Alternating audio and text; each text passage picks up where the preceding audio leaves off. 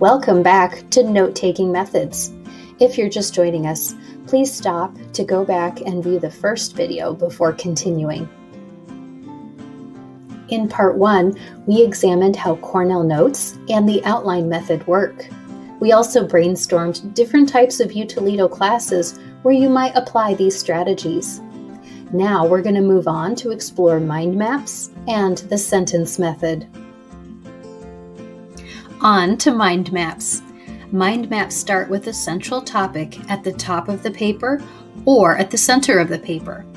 Ideas branch out with facts and details. You can draw your own mind maps or use a free app. In our World Religions sample here, the relationships between concepts really stands out. Mind maps are great for visual learners. The relationships between info can be clearly seen. It's easy to edit notes by adding numbers, marks, and color coding. Review your notes by covering up sections and reciting from memory. Kinesthetic learners can convert main points later onto flashcards or a study guide.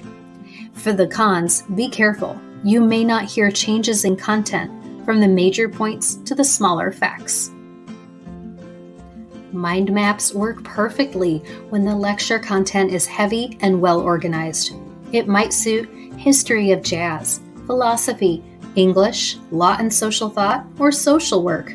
It might be your go-to tactic when you have a guest lecturer and don't know what to expect. Pause for a moment and reflect. Where will mind maps work well? We're on to the fourth note-taking technique, the sentence method. This technique is rather simple. Write every new thought, fact, or topic on a separate line in your notes. Use bullets or number your lines as you progress through the lecture or reading. You'll have to use abbreviations to capture everything. Our same sample lecture is back. And whoa, these notes are a lot to wade through. The sentence method captured the facts, but a lot is left for the learner to process. Perhaps the one strength of the sentence method is that it is a survival mechanism to capture details when a lecture is rapid fire. However, you won't be able to differentiate the major and minor points. Plan on rewriting your notes later.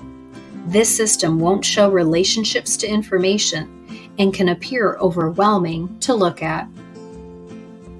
With so many cons, why resort to this method? Use this when the lecture is somewhat organized but heavy with content. It's useful when you can hear the different points but don't yet know how they fit together. Try it if you have an instructor that lectures fact by fact. Okay, for the last time, pause and identify a situation where the sentence method could work. Be flexible with your notes. One strategy might fit well in one course, but not match up with another. Your success coach is available to see how you might adapt. Consider connecting with your instructor in office hours as well. Ask what tactics they recommend for success in the course.